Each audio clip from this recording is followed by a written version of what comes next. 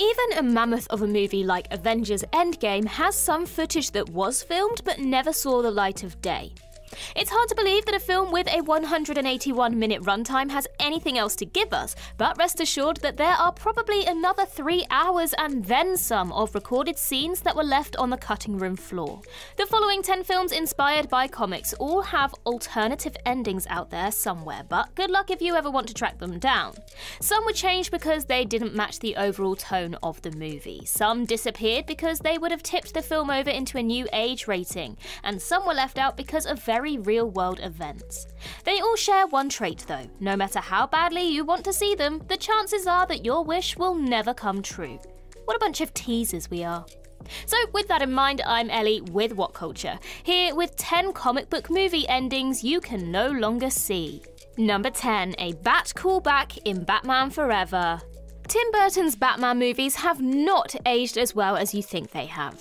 Still, at the same time, they were revolutionary. Nobody had thought to present the Caped Crusader in this way, laying the groundwork for Christopher Nolan to completely reinvent the character once again with his trilogy. As for the Batman films in between Burton and Nolan, well, 1995's Batman Forever, which Burton produced but did not direct, was a step backwards towards the more cartoony superhero films of the 1960s.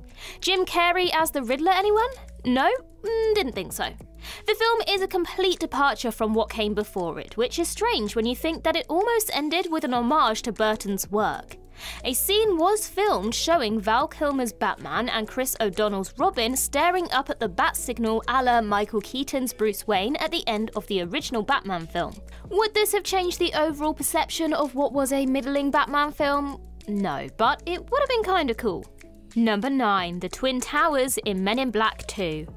The original Men in Black movie was loosely based on a comic book series called The Men in Black. That series changed ownership a bunch of times before eventually ending up in the hands of Marvel. The second Men in Black movie ends with the good guys launching an alien princess back into space via a giant UFO and then neuralizing the entirety of New York City with the Statue of Liberty.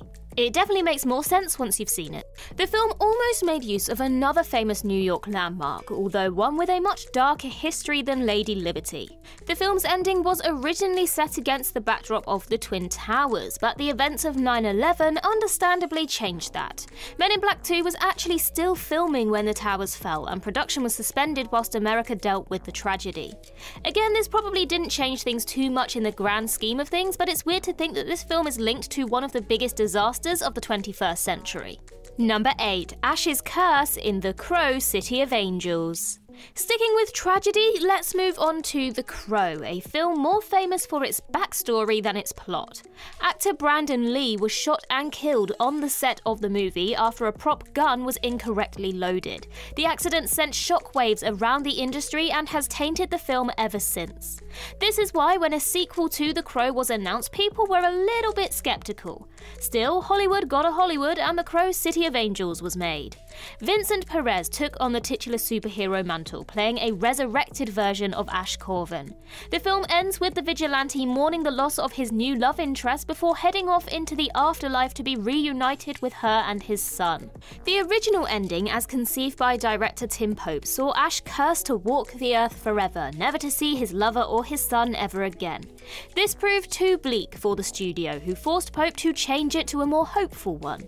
More hopeful? The guy still dies at the end of it. Number 7, the clones attack in Judge Dredd. The original movie's plot revolves around Dredd's evil half-brother Rico and the army of clones he plans to use to take over Mega City 1. Brothers, what are they like? In the theatrical cut of the movie, the clones are shown waking up and that's it. They just sort of wither away and die, taking Rico's lab with them. It's a bit of an anti-climax, really. This might be because scenes were originally filmed of Dredd blasting his way through the clones in a goo-filled rampage. However, Big Sly wanted the film to be more family-friendly, and so the violent sequence was cut. He wanted a Judge Dredd film to be more family-friendly. Had he even read the comic books? The guy's name is literally Dredd. Number 6, Jane Waits in Thor. After bonding with Natalie Portman's Jane Foster, Chris Hemsworth's Thor is heartbroken when he has to sever the connection between his world and hers. Unbeknownst to him, Jane waits for Thor on Earth. In fact, she almost did a whole lot more waiting. In a deleted ending, Jane and her colleagues Darcy and Dr. Eric Selvig devise a beacon to attract Thor's attention. There's also a mention of Sword from Selvig, a branch of S.H.I.E.L.D. that wouldn't make its official MCU debut until WandaVision. If this scene had been included, it might have made audiences care just that little bit more about Thor and Jane's relationship. Still, considering Natalie Portman vanishes between Thor 2 and Thor 4, maybe it wasn't worth it. And no, the archival footage from Endgame does not count. Number 5. Peter's grandfather in Guardians of the Galaxy. Now, there are plenty of unanswered questions in the MCU. Another query surrounds Peter Quill and his extended family. We see a big group of them gathered around Quill's mother's bedside right at the start of Guardians of the Galaxy, presumably to take Peter in after his mother passes away. We all know that never happens. Instead, the young boy runs away, gets abducted by Ravagers, and becomes one of the universe's greatest heroes. But what about his family? What became of them? That question was nearly answered in the film's ending, according to director James Gunn. The man behind The Guardians explained that the film's original ending would have seen Peter's grandfather still waiting for him back on Earth. This was removed, however, as Gunn believed this ending would be too freaking sad. Well, yeah, of course it would. You really wanted to go straight from Ain't No Mountain High Enough right into an old man waiting for his kidnapped grandson? Number 4. Jean Grey versus the Skrulls in Dark Phoenix. The hopefully final non-MCU X-Men movie was the disastrous Dark Phoenix from 2019. The film was a mess, badly paced, poorly written, and with characters flatter than a tortilla wrap, it also lost Fox a boatload of money, making it a flop in every sense of the word. Maybe things would have been different had the original ending been left in. The initial villains of Dark Phoenix were supposed to be new members of the Hellfire Club, led by Emma Frost. And no, before you ask, that does not mean this would have been a crossover with Stranger Things. That then changed to the Skrulls, who were the misunderstood villains of Captain Marvel, and they were then dropped in favour of the Dabari, another alien race from the Marvel back catalogue.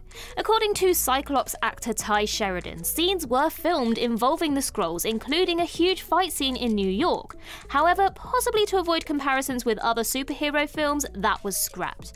And what do we get instead? An underwhelming ending to an underwhelming movie. Number 3. Slattery explodes in Iron Man 3. It's safe to say that longtime Iron Man fans were less than thrilled when legendary villain the Mandarin was revealed to be nothing more than a dingy British actor in Iron Man 3.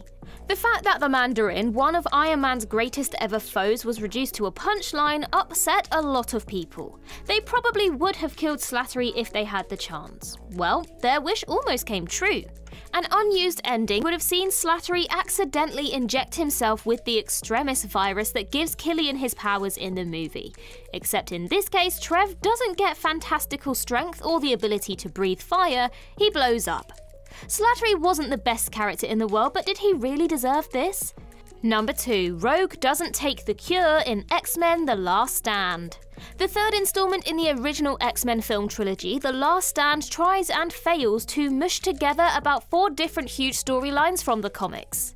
The Dark Phoenix saga, the X-Men vs. the Brotherhood of Mutants, Xavier's death, it's all here and it's all lost in the shuffle of a bogged-down, bloated movie.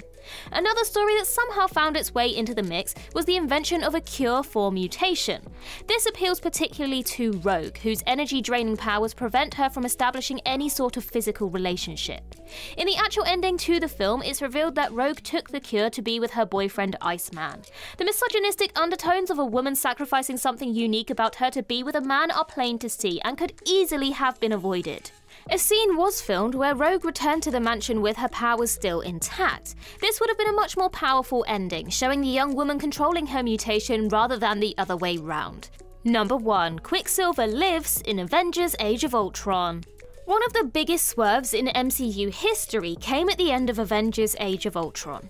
Everyone and their dogs thought Jeremy Renner's Hawkeye was going to die. They'd spent the entire film trying to make him interesting, even giving him a secret family to really crank up that sadness factor when he eventually snuffed it.